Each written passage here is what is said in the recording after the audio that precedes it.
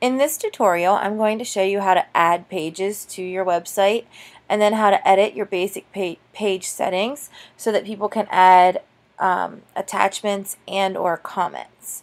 So to get to where I'm at here, I would have gone to sites.google.com, logged in with my WCPS username and password, and then selected the website that I wanted to work on from my list of websites. In order to add a page, you simply click on the page plus sign here in the top corner. Once you click that, it's going to bring up a screen for you to add some details about your page. So I'm going to just call this page 1 for simplicity.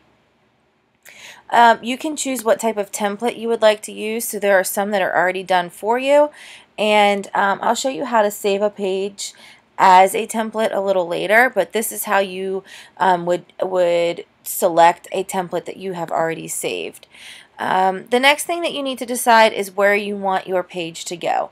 So is your page going to be equal with the home page, or do you want it to go underneath the home page? So I'm going to put the page at the top level, and then I'm going to click Create. Once I click Create and the page is made, you'll notice that along the left side I now have the home page and page 1. I'm going to show you how to actually edit the page itself in the next tutorial, so for right now I'm just going to hit Save.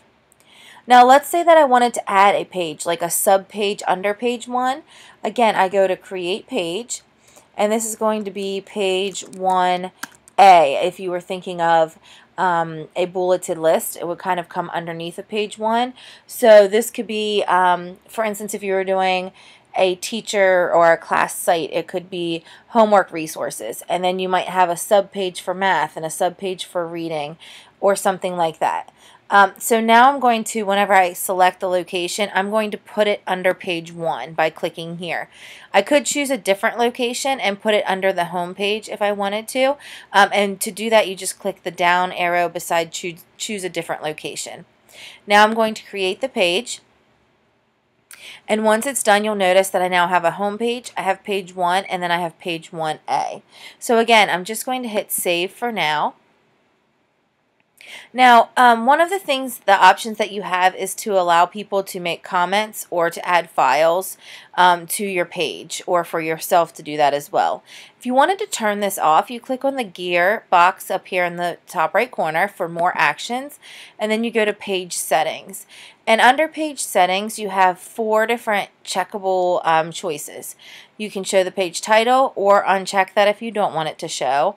Show the links to subpages again, or uncheck that if not. And then allow attachments and allow comments. So if I unchecked those boxes, this add files and add comments on the web page itself would disappear. You can also insert a page description if you would like to. And then you can change the page URL if you feel like that's necessary. If you wanted to change this to a different template, once you've already created the page, you can also do that here by clicking Change. So I'm going to save this. And now you see that the add comments and the add attachments part is gone.